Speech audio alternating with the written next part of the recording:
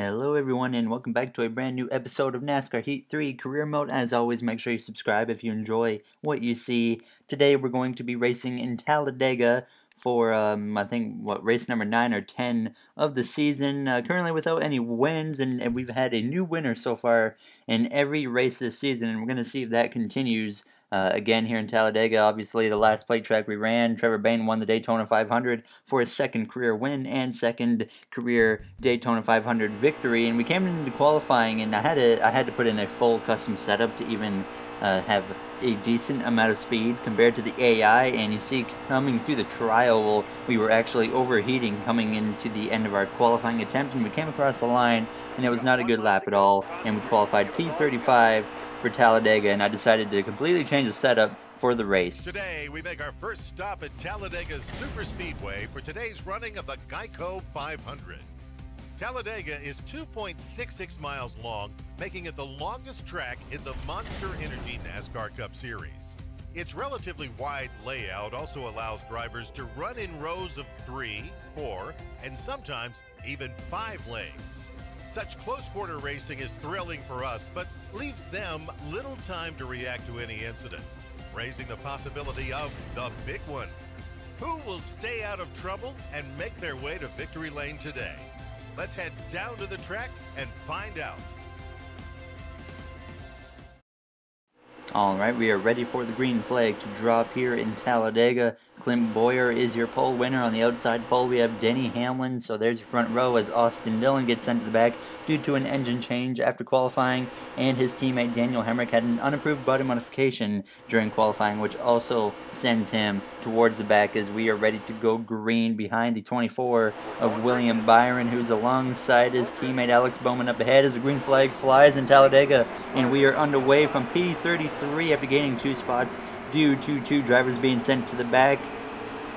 A little bit of a shot to William Byron's back bumper as we cross the line. Hopefully we can manage to use this inside line to my advantage. Usually that's kind of how you work your way to the front at a plate track in this game, is just run the bottom and you will eventually cycle your way forwards. And we really had to rely on the draft in this race because even with a full custom setup, this car was still slower. If you were to put me in a drag race against a 3-star car, I would still get outbeat by them, even though I'm in a 5-star team, which makes 0 sense as we go into turns 3 and get really wide, and we get hit by Corey LaJoie on the left-hand side, but we do hang on to the car, so we get shuffled out to the top behind Alex Bowman, now alongside fellow Canadian DJ Kennington in the number 96 car, but certainly not a very good start as I went into turns 3 and the car just did not want to turn for some reason, but we were able to get back down to the bottom line at the end of lap 1 as DJ Kennington was able to clear me, which allowed me to get under Alex Bowman as we go into turns 1 a little bit loose this time instead of being tight, now under the 34 of Michael McDowell.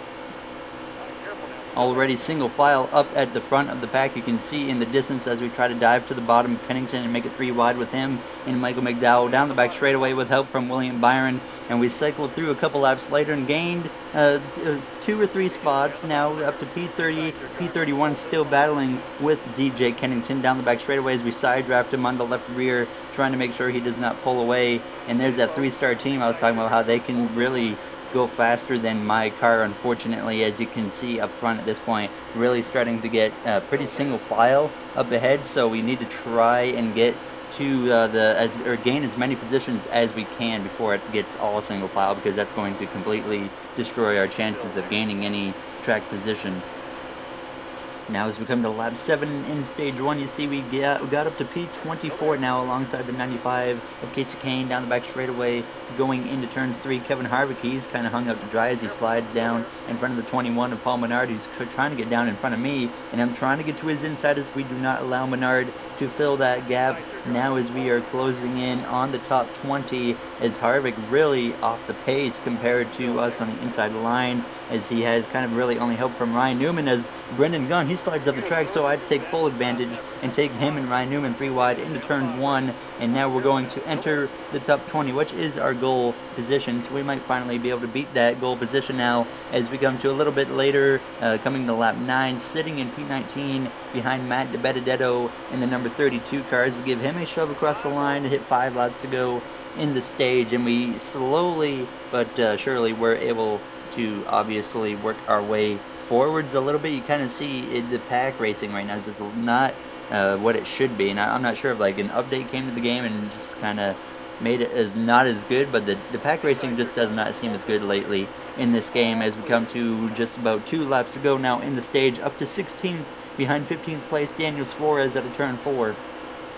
He's running a different paint scheme, a ruckus paint scheme. I've not seen that one on track yet, as we have the 2 yellow Penske cars battling in front of us. It's Joey Logano and Ryan Blaney as we go into turns 1. All the Penske cars are right together, as Brad Keselowski is just ahead of Logano, as well as Blaney. He gets hung out by the 22 of Logano now as he starts to fall back as we push Daniel Suarez on the inside of him, trying to gain some time now as we did get to the inside of Suarez coming to the white flag, and we're able to gain the position on him as we gave Joey Logano a shove, and that gives him quite a bit of momentum into turns 1, but he was not able to do anything with it as he just kind of slid it in behind the 17 of Ricky Stenhouse Jr. and kind of got back into position as we come out of turn 2. Just over half a lap left to go in stage 1. Down the back straightaway, it looks like Logano might take Stenhouse 3 wide with Almirola. As we go down the back straightaway into turn 3, Stenhouse does get down in front of the 22 as he rides on the inside of Eric Almirola through turns 3. Now turns 4 as we get to Logano's bumper and give him a shove, and we got problems. Ryan Blaney goes into the wall on the exit of turn 4, but he's going to keep the car straight as you see a ton of smoke coming from his car as we come through the tri-oval. It's going to stay green, and we're going to come across the line and get P14 in stage 1. We had a solid effort in stage 1. We gained about 20-ish positions, so we will restart on the outside line, though everyone's pitting, and we learned from the Daytona 500 at a plate track you can take 4 tires on a pit stop, and the AI are going to do the same thing. So we take 4 tires and come out P14, losing no positions as Jimmy Johnson is ready to lead us to the green flag. He already has a win this season, now trying to do the same thing by getting his 2nd win as we are green, and stage 2 is underway as the leaders cross the line. Now we are behind the 17 of Ricky Stenhouse Jr. in the fifth third bank car as we give him a little bit of a shove into turn 1. He did not have the greatest launch now as our teammate Jamie McMurray is hung out to dry, and that's going to completely destroy his running position now as he fades outside of the top 10, and something went way wrong behind me, so we were able to slide down behind the 24 of William Byron as we just had a huge gap between the 2 packs right there, as now they start to close up as we have Matt DiBenedetto now on my back bumper as we force a 3 wide under William Byron, just about 4 wide into turns 3 now under the 24 car. Chase Elliott, for the first car, kind of separated from this little pack right here is Byron. He's able to clear himself, and now Stenhouse gets clear as I just could not keep the same speed that they had, unfortunately, as we come through the tri-oval, having, I believe that is Reed Sorensen and Ross Chastain on my outside as we cross the line to complete lap 1. In stage 2, we gain 1 position now as we try to get to the bottom of Stenhouse, but he is going to make sure that I cannot do that as he cleared himself from me and now gets under the 9 of Chase Elliott through turns 1 and 2. Now on the exit of 2, Elliott starts to fade just a little bit as we take him and Stenhouse 3 wide for a brief moment down the back straightaway. Now is Stenhouse, he's able to just pull away from me a bit and clear himself once again as he and Elliott continue to battle side by side. Now as we get to the bottom of Elliott, Suarez, Boyer, and Elliott all kind of stuck on the outside leading that line and now drifting backwards, not in the right direction obviously, as we come out of turn 4 with a chance to now approach the top 10 as Suarez, he continues to drift back as Boyer was able to get down behind me, and now we have entered the top 10 here in Talladega as we have passed Daniel Suarez now to the inside of Stenhouse going into turns 1, and we're easily going to be able to get the pass on him complete now through turns 1 and 2. We do clear him with ease now up to P9 behind William Byron in the number 24 car. Now we come to lap 3. The running order did not really change. Obviously, as you can see, still running behind the 24 of William Byron, and we get a caution, the first legit caution of the race. Jimmy Johnson still leads at this point, but he's going to be restarting with the 43 of Bubba Wallace on his outside, and behind him he's going to have, I believe that is AJ Allmendinger as we're ready to go green. It's going to be just 5 laps to go in stage 2 as we restart on the inside from P9 behind Joey Logano, who goes way up the track. Not sure what he was trying to accomplish there, but I decided we might as well go for a move on his inside into turns 1 as Denny Hamlin, not with a very good launch, but we give him a bump to close him back up to the 47 of AJ Allmendinger, as now Matt DiBenedetto, he follows me in line. We have a few drivers here who are not usually front runners now in the top 10. We got DiBenedetto and Buescher now down the back straightaway, or Allmendinger, that is, in the 47, as we go 3 wide with Denny Hamlin as we get off the throttle a little bit going into turns 3, trying to stay on the inside though. You see up ahead, Bubba Wallace has cleared himself of Jimmy Johnson to take the lead here in Talladega as we come out of turn 4. Bubba Wallace in his home state of Alabama, trying to get his first career win, trying to get a playoff point with a stage 2 victory first before I can even think about a victory, as we approach now the top 5 as we hit 4 to go, side by side between Allmendinger and Kyle Busch now into turns 1 and 2. Jimmy Johnson gets to the inside of Bubba Wallace and he's trying to retake the lead as we come through turns 1 and 2 with Denny Hamlin now behind me to give me some help as the 47 drifts way up the track.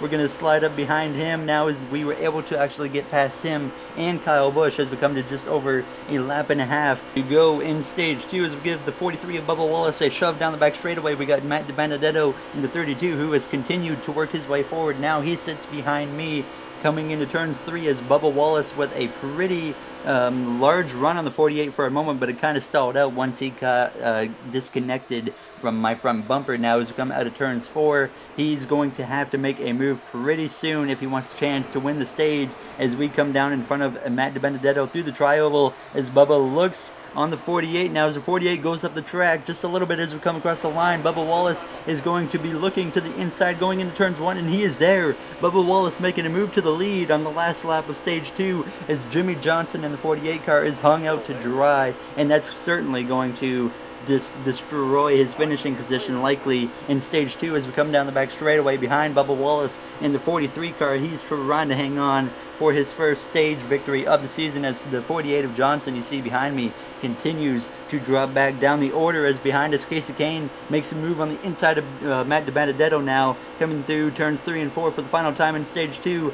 Bubba Wallace is definitely going to hang on. We have no chance of catching him as we come through the tri-oval. You see I let the 95 go to my inside because I decided third place is better to start in stage 3 than second, so I let the 95 get second place and we get P3 in stage 2. So we're lined up on the inside behind the leader of Bubba Wallace going into the final stage here as once again they pit. So we're going to come in and take 4 tires and 2 cans of fuel, and hopefully that will be enough to get us to the end of this race.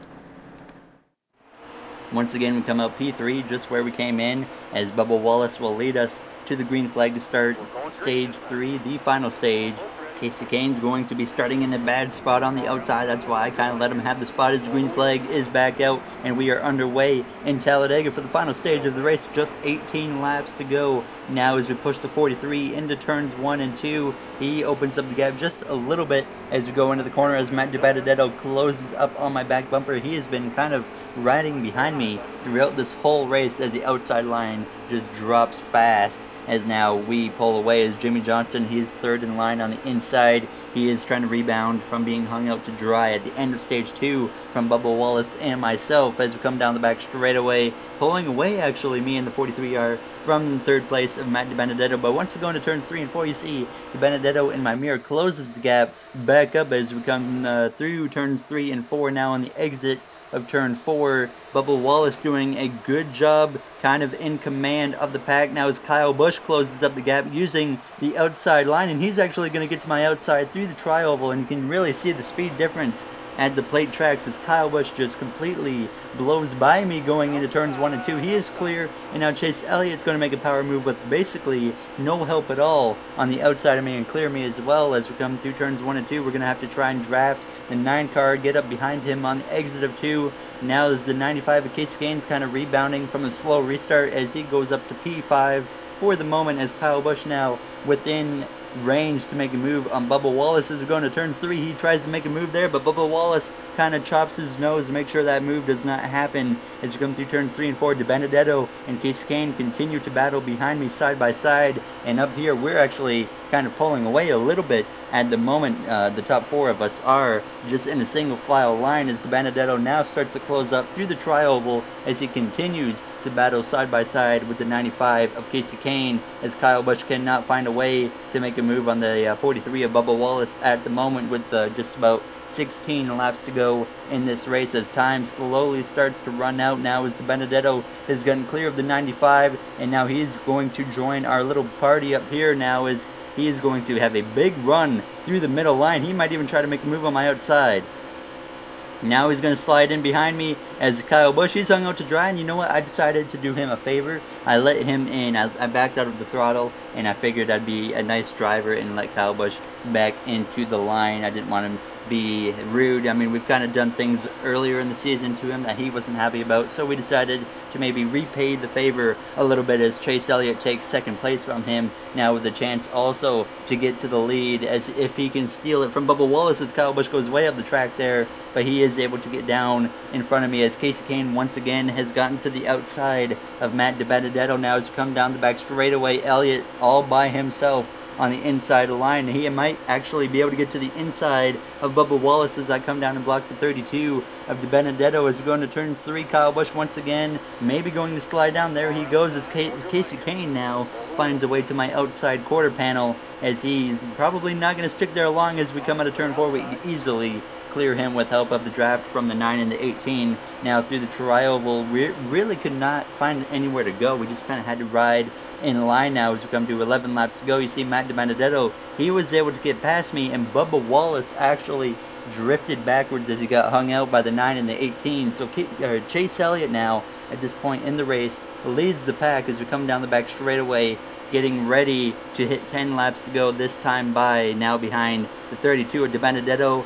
Kyle Busch in P2, ready to pounce on Elliott, like right here in turns 3 and 4. He's going to make a move to the inside of Elliott. Can he get down there, as Elliott is going to try his best to stay in command as we exit turn 4. He does keep the lead for the moment, as we have help from AJ Allmendinger behind us, as Logano lurks in the background. You see as he's trying to lead this field behind him up to the front now. As we hit 10 laps to go in this race, Elliott continues to lead as Matt DiBenedetto makes a move to the inside of Kyle Busch, and he's going to take over second place now from the 18 as we come through turns 1 and 2. He's going to not be able to make a move on the 9 at the moment, but down the back straightaway he might have a chance. But I decided I'd rather help a front runner right now, because I don't want another wasted playoff position, as controversial as that might sound, as we go 3 wide into turns 3 now for the lead. And this is when I decided to go to the bottom, because I don't want to lose any positions myself. So I help Matt DiBenedetto through turns 3 and 4, and he clears Elliott and Kyle Busch for the lead, as Elliott drifts back to P4 now, as we even get past him coming through the tri-oval now. Now Chase Elliott looks to our outside as we come across the line. It is 9 laps to go in this race as Kyle Busch closes the gap on Matt DiBenedetto as we go into turns 1 and 2. Elliott staying pretty comfortable on my outside. He does not want to give up the battle, as he is trying to put himself in a position to get his first win of the season. As we come down the back straightaway, DiBenedetto continues to lead the field, and Talladega now coming to 8 to go, this time by, as Kyle Busch looks to the outside for a moment, but now he slides down in front of me to get to the inside as he once again goes back up to the top. And then he really could not make up his mind at the moment as we come out of turn 4. Elliott with a large run now down the front straightaway. I do not want him to get clear of me, but as we come through the tri-oval, we do get back alongside his door just about even as we come to the line out of the tri-oval. P4 with 8 to go now, as DiBenedetto is really doing a really solid job kind of just commanding this pack, as everyone has now kind of come close together. We're really closer right now than we have been throughout this whole race, as Kasey Kahne on the outside behind Elliott. Now as a few laps later, you see Kyle Busch ended up getting shuffled out as Chase Elliott got up to P2. He did get clear of me, obviously. Now as he's up to second, we're up to third. AJ Allmendinger now behind me in P4 as DiBenedetto continues to lead, doing a really good job out front here in Talladega. Now as we come down the back straightaway, it's just, 5 laps to go at this point in the race. It'll be 4 at the line as Elliott looks to the outside to make a move for the lead. Side by side going into turn 3 for the lead between DiBenedetto and Elliott. Now mid-corner, we close up the gap on them both as Elliott drifts backwards now as he clears himself from myself now as he gets into the bottom. Now as Logano has joined the party on the outside line, as you can see in my mirror, as we're going to drop down and help Allmendinger, obviously not wanting to give up the inside line as we cross the line. It is just 4 laps to go in Talladega now as we push the 9 down the straightaway. And if you watched my channel long enough, you know Chase Elliott is my #1 most hated driver in NASCAR. But I would much rather have him win this race if I can't than Matt DiBenedetto, simply due to Matt DiBenedetto. To me, that car is a wasted playoff position, and I don't want any of those in the playoffs because we already have 2 or 3 of them. So I'm doing everything I can to help the 9 car win this race. If I can't do that, as we come through turns 3 and 4, and we have trouble. Ty Dillon goes around midfield, and he's going to come back on track and hit Chris Buescher, and he's going to cause a pretty large incident now as he comes back up the track, and that's going to bring out a caution on lap 44, and that is going to force overtime as we're going to be starting on the inside line behind Matt DiBenedetto, now in perfect position to maybe have a chance to win this race in Talladega. Obviously, we do not have a cup win yet in our career, but now we have a chance. This is the best chance we might have at this early in the season. We haven't had a chance this good yet as we go green. Overtime is underway in Talladega as we give a shot to the back of DiBenedetto, trying to help him clear the 9 of Elliott. I said I was going to help Elliott over DiBenedetto, but at this point, we're in the better position, so we need to try and make a move on DiBenedetto as we try to get to his inside for a brief moment, but there wasn't enough room between myself and DiBenedetto and the line as AJ Allmendinger closes up the gap. Now the top 3 drivers all without a win this season, so we're easily about to lock someone new into the playoffs as we come down the back straightaway. Just a lap and a half to go as me, DiBenedetto, and Allmendinger separate ourselves from the pack as Logano and Elliott, they continue to battle side by side as we go into turns 3 and 4. They need to get themselves figured out as we come through turns 4. You see DiBenedetto just pulling away from me,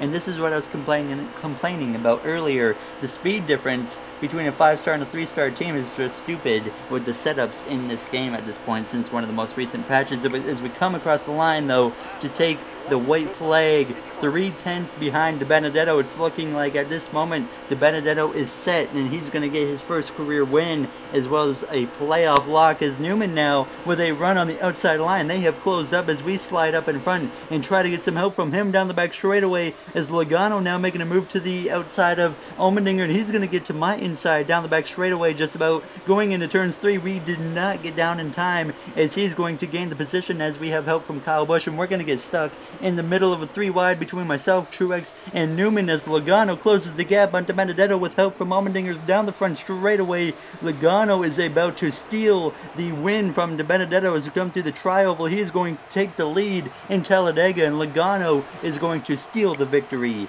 here from Matt DiBenedetto as we finish P7 in Talladega after being second coming out of turn 2. Certainly not what we were expecting at the end. I think that we could have held on to second, but I tried to make the outside work because obviously we weren't running down Matt DiBenedetto, so I tried something different. It didn't work out, and Joey Logano steals the victory within the last 5 seconds of this race. So good job on him. But that would have been nice if we could have gotten the victory here in Talladega. But 7th place is not too bad compared to our last plate track, which was the Daytona 500. And you guys know how that went. I mean, we ended up flipping over. So that was an interesting one. But Logano, I believe that is his first win of the season. So that will lock him into a playoff position as well now. So that would be what we are. I think we're 10 for 10 on different winners now at this point, which is crazy and not really... I don't really consider that to be a good thing necessarily, but William Byron will apologize to him, and then we got Chase Elliott. I'm not going to apologize to Chase Elliott ever in my life, so we provoke him. I think it's the first time we've done that in Cup. But next will be the truck race actually at Martinsville with Hailie Deegan, so we're going to see how she can do, and I believe the Cup race is at Kansas or something like that. But now we check the point standings or the playoff standings. Clint Boyer leads the regular season standings, but Harvick leads the playoff standings, and that's how the rest of the playoffs sit at the end of this episode. So if you guys enjoyed, make sure you subscribe, like, and comment. Those would all be very appreciated, and I will see you guys in the next episode for the truck race with Hailie Deegan, a recap of that, and then the Cup race. So I will see you guys in the next episode. Thank you for watching, everybody, and have yourselves a great day.